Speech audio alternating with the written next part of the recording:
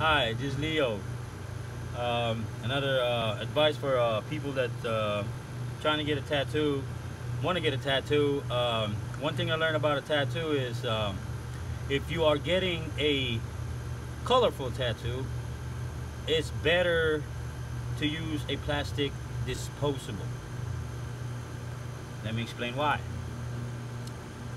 And you can actually check it yourself too. I'm not lying. If you use a metal tube, the color change because the metal to metal friction, like let's say white, you can ask the tattoo artist to dip a metal tube to a white and just let it run over there, and you'll see it turn grayish. It won't hold its natural vibrant color. So if you're ever gonna get a colorful tattoo, it's better for you to get it in a plastic disposable tube.